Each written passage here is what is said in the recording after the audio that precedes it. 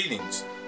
Today I decided to show you something interesting, and most people don't remember or might remember but forgot about it.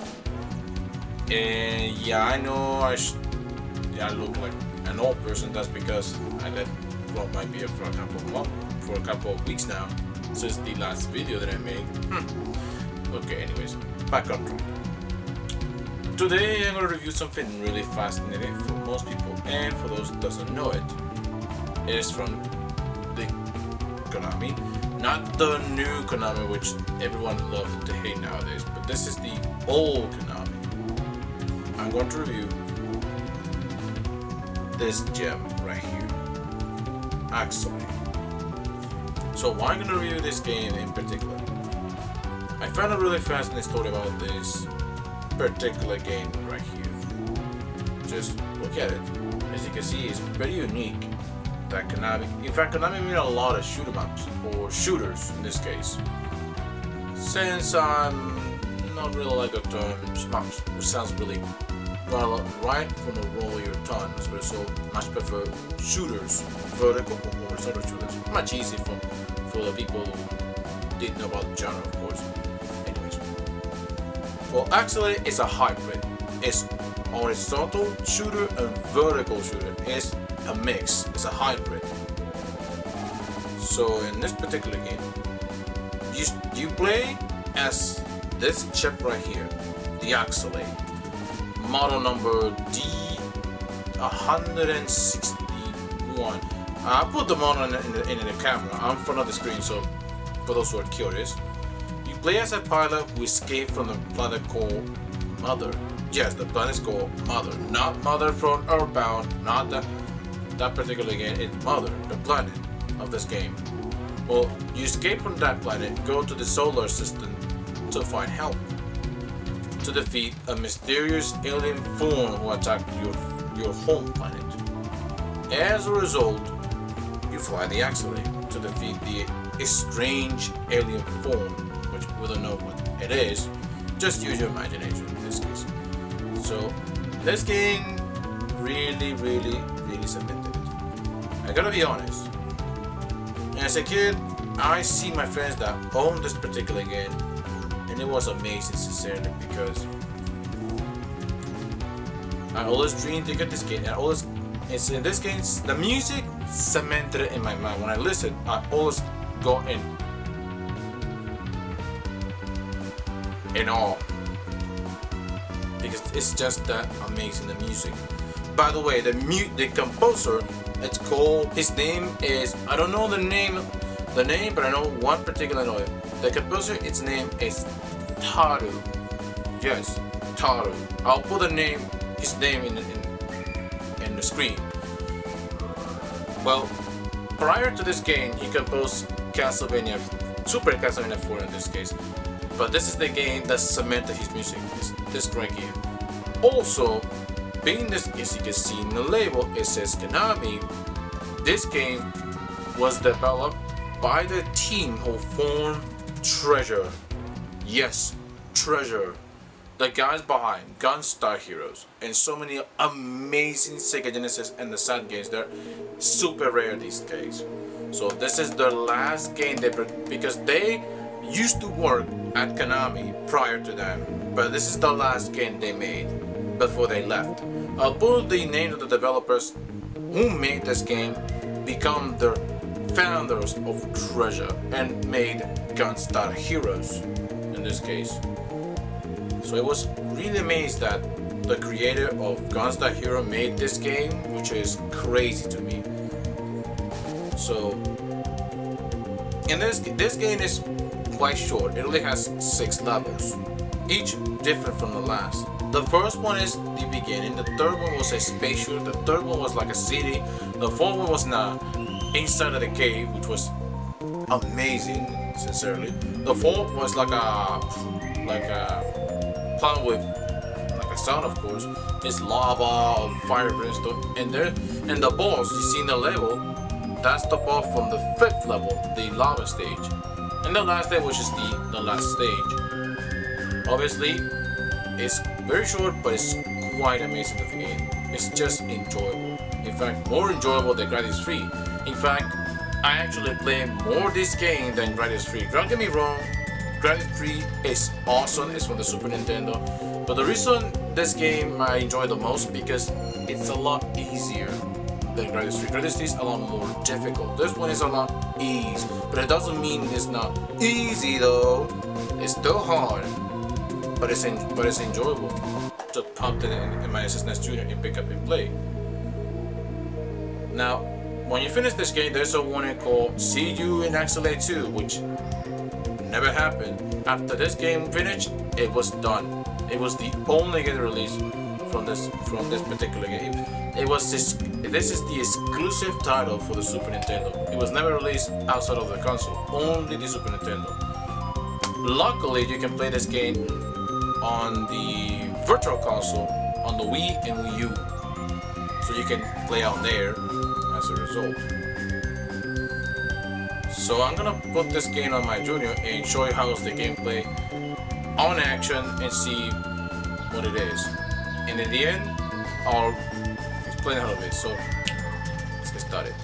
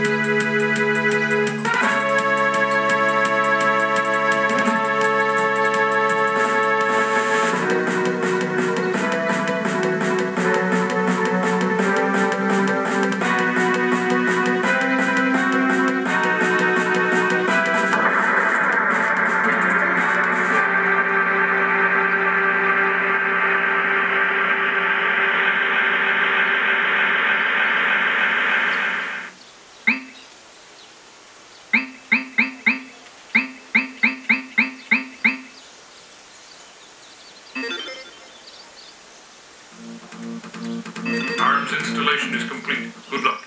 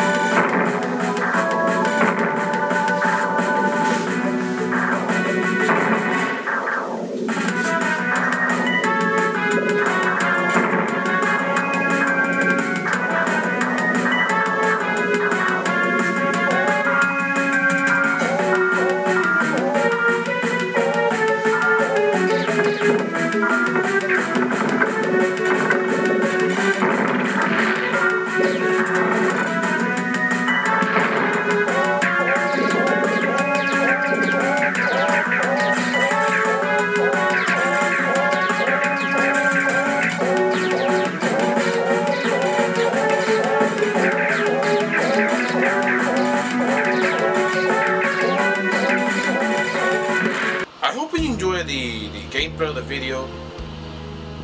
Sorry that I put it on easy, because I know normally I put on normal or hard. Because of the review, I put it on easy to show exactly the levels you can get.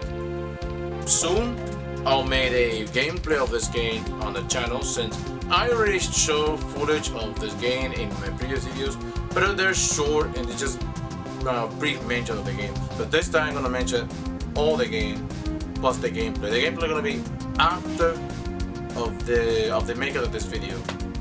So as a result, you will see a let's play of this game, of course.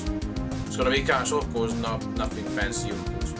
So do I recommend this game? Certainly, absolutely, my friend. It is an amazing game. It's very sad that Konami never looked back at this game. It just simply goes to the back burner of his catalog, typical in companies. They only left the new RPs never to be used again. Kind of the same thing with Bucky O'Hare. It was just that amazing that never utilized again, or maybe it's for licensing issues. So enough for that. So yeah, I recommend to pick up this game.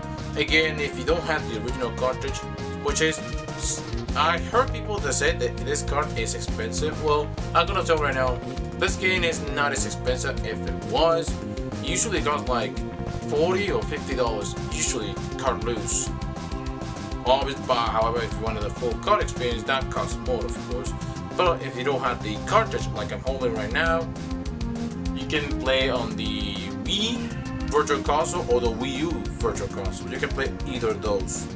No, unfortunately, this game is not available on the Nintendo Switch Snes online service. It's not there yet. So as a result, either the Wii or the Wii U can help. Or use an emulation, of course, like I mentioned. The emulation is there if you desire. So as a result, if you find this game on a Play Store or a game store or something, if you find this game, don't hesitate to pick it up, because it's just an amazing title. So as a result, I recommend it quite highly, this game. So anyways, guys, I hope you enjoyed this video, and I'll continue next time. Speaking of the game I'm going to review, finally I'm going to review a game that I promised over and over and over. That game is, let me show it. Chan chan chan! Finally, I'm going to review Donkey Kong 2. The previous one that I mentioned before that, and I mentioned in the video Snes that my original card broke. Well, I got another one. Finally I can review this game properly without any problems. As a result, it's time to review Donkey Kong 2. But that will be for another episode entirely, but it will coming up. So anyways, take care, guys, and have a good day, my friends. Take care.